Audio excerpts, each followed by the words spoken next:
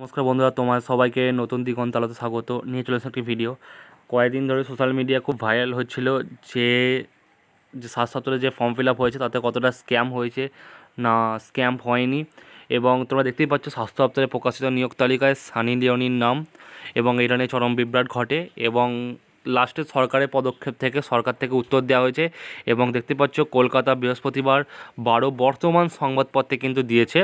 এবং আমি সংবাদপত্র থেকেই ডাইরেক্ট তোমাদের দেখাচ্ছি যাতে কোনো রকম ফেক খবর না হয়। আর একটা জিনিস তোমাদের সাথে মেনশন করি, আমার একটু খারাপ লাগলো ব্যাপারটা যে তোমাদের কেউ আমাদের আমাদের চ্যানেলে এসে গালাগালি দিচ্ছে, কিন্তু এটার বেসিক্যালি তো ডিপেন্ড বা আমি নই, বা হয়তো সে চেক করেছে কি না যে চেয়ারম্যান তরফ থেকে দিয়েছে, বা সে হয়তো দেখেনি পিডিএফটা লঞ্চ করেছে স্বাস্থ্য দপ্তর থেকে, তার দায়িত্ব আমি নই, বা যে কেউ আমাদের মধ্যে যারা ভিডিও করে তোমাদের হেল্প করার চেষ্টা করে তারা নয়। এগুলো সরকারের পক্ষ থেকে। যদি কোনো কিছুই বলার থাকে তোমরা অবশ্যই কল করে জানাও স্বাস্থ্য দপ্তরে। এইখানে তো কমেন্ট বক্সে তোমাদের যদি রাগটা বার করো, কিন্তু এটা তো নয়। অবশ্যই কমেন্ট বক্সে জানাও, তোমাদের মতামত জানাও, কিন্তু সেটা তো ঠিকঠাকভাবে তোমরা সবাই পরীক্ষার চাকরির ক্যান্ডিডেট প্রার্থী, এবার সেইভাবেই তোমাদের রেসপেক্ট আমি আশা করব। দেখা যাক, চলো দেখে নেওয়া যাক সরকারের পক্ষ থেকে কী উত্তর দেওয়া হয়েছে স্বাস্থ্য দপ্তরে প্রকাশিত নিয়োগ তালিকায় সানি লিওনির নাম, এবং এই সম্বন্ধে কি বলেছে আমরা সেটা ডিটেলসে আলোচনা করে নেব। দেখে নাও। এখানে বিএনএ তমলুক নিজস্ব প্রতিনিধি কলকাতা, রাজ্য সরকারের স্বাস্থ্য দপ্তরের ফেসিলিটি ম্যানেজার গ্রেড 3 মেধা তালিকা ঢুকে পড়েছে সানি লিওনি। ওপরে হেডলাইনে এটি দেওয়া আছে। মঙ্গলবার West Bengal health recruitment board facility manager পদে আবেদনকারী উচ্চ মাধ্যমিক ও স্নাতক প্রাপ্ত নম্বরের নিরিখ তালিকায় সংক্ষিপ্ত প্রকাশ। তপশিলি উপজাতীয় ক্যাটাগরিতে 980 জন প্রার্থী ডকুমেন্ট ভেরিফিকেশন রাখা হয়েছে। সেই প্রার্থী তালিকায় ক্রমিক নম্বর 19-এ সানি লিওনির নাম রয়েছে, যেমন তোমরা দেখেছো। এবং সানিকে একটি সম্প্রদায়ভুক্ত হিসেবে দেখানো হয়েছে, মানে SC/ST ক্যাটাগরি। শুধু তাই নয়, মেধা তালিকায় স্থান পাওয়া আছে আবেদনকারী বাবা ও মেয়ের নাম একই, একাধিক নামের ক্ষেত্রে পদবি না থাকার, কৃষ্ণ সুদামা ইত্যাদি ঘটনা ঘটেছে। উদাহরণস্বরূপ তোমরা যদি পিডিএফটা দেখো, ওখানেও কিন্তু এইভাবেই আছে। অসংরক্ষিত প্রার্থী তালিকায় 2 নম্বরে থাকা পায়েল ঘোষ মণ্ডলের বাবার নাম পায়েল ঘোষ মণ্ডল, এবং এই তালিকা 8 নম্বরে কমিকের দীপক রায়ের বাবার নাম দীপক সেন, এবং এবং এক প্রার্থীর নাম হ্যালো মাদ্রি, বাবার নাম হচ্ছে হাই মাদ্রি। বিভ্রান্তমূলক এই তালিকা সোশ্যাল ভাইরাল হয়ে গেছে এবং তার চারিদিকে ঢিডি পড়ে গেছে, তোমরা দেখতেই পাচ্ছ। এবং এটা থেকে কিন্তু এখানে ক্যান্ডিডেট ডিটেলসটা দিয়েছে, আমরা একবার তো যাবো না যে এখানে কতজন শূন্যপদ ছিল এবং সেই শূন্যপদ থেকে কতজন পে স্কেল বা সামথিং কিছু দিয়ে এইসব বিজ্ঞপ্তিটা বড় করা হয়েছে। মেন যেটা ব্যাপার সেটা কিন্তু এখানে কিন্তু চেয়ারম্যান কি বলেছে আমাদের সেটা জানতে হবে। এখানে পুরোটাই এই ডিটেলসে বলেছে যে কত মানে কীভাবে রিক্রুটমেন্ট করা হবে, এবং তার ডিটেলসই এখানে দিয়েছে। এবং কারো বাবার নাম 91 নম্বর কমি তালিকায় দেখতেই পাবে বিশ্বরূপ ভূঁইয়া বাবার নাম দিয়েছে শুধু XXX বলে উল্লেখ করা আছে এইভাবে। আর বিভিন্ন জায়গায় কিন্তু এরকম গণ্ডগোল হয়েছে।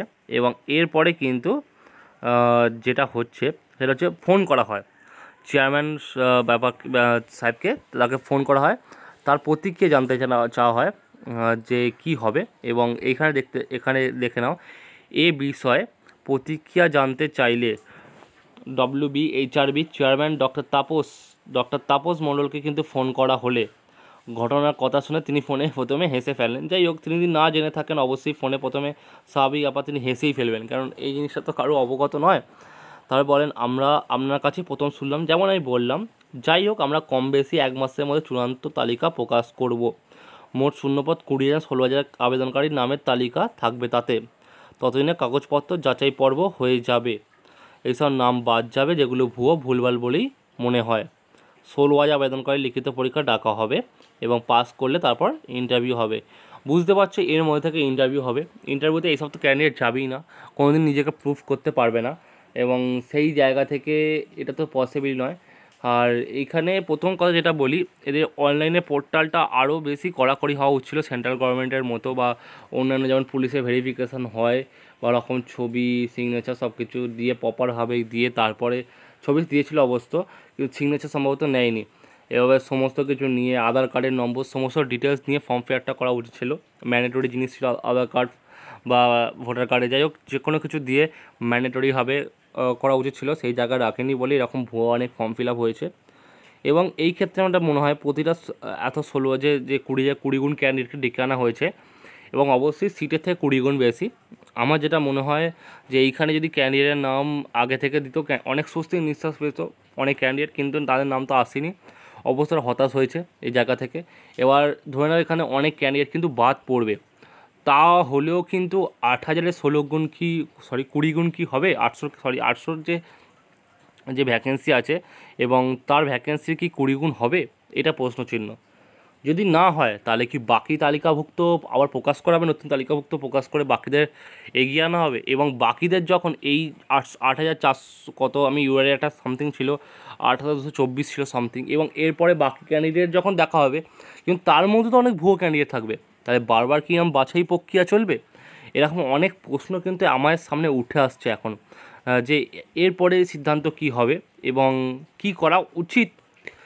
তার কারণ হচ্ছে তোমরা কিন্তু অবশ্যই কমেন্ট বক্সে জানাও, তোমাদের মতামত জানাও বিভিন্ন জায়গায়, কারণ এই ভিডিওগুলো কিন্তু ইউটিউবের এখন ইউটিউব কিন্তু একটা তোমাদের আন্দোলন করার বিশাল একটা মাধ্যম হয়ে এসছে। ইউটিউবে যদি কেউ কিছু বলে সেটা কিন্তু সোশ্যাল মিডিয়া ভাইরাল হচ্ছে, সেটা ফেসবুকে আসছে এবং সেটা সংবাদ মাধ্যমের কাছেও যাচ্ছে। ইউটিউব থেকেই কিন্তু প্রথম এই জিনিসগুলো ছড়িয়ে পড়ে এবং এটা থেকে একটা বিশাল বড় ট্রেন্ড শুরু হয়েছে। এটা ভালো জিনিস, তোমাদের নিজস্ব কথা বলা আছে, অবশ্যই কমেন্ট বক্সে জানাও যে কী। আর স্ক্যাম নিয়ে ওরা মুখ খুলে দিয়েছে, এটা কোনো স্ক্যাম নয়, ভুয়ো তথ্য দিয়েছে বলেই এটা হয়েছে।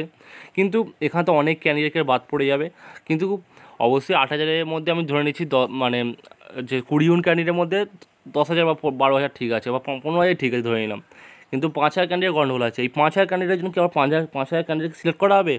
এবং পরে 5,000 যে ক্যান্ডিডেট সিলেক্ট হবে তার মধ্যে কি ভুয়ো থাকবে না? এবার এই এতগুলো প্রশ্নচিহ্ন আসছে, এবার এদের কী করে সিলেক্ট হবে না সিলেক্ট হবে সে আবার বিস্তারিত আলোচনা কিছু বলেনি। চেয়ারম্যান সাহেব এইটুকুই বলেছেন যে আমাদের ব্যবস্থা করা হবে, নিশ্চয়ই তার উপর দায়িত্ব ভরসা আছে, অবশ্যই তিনি করবেন এবং এটাই আশা করা যায়।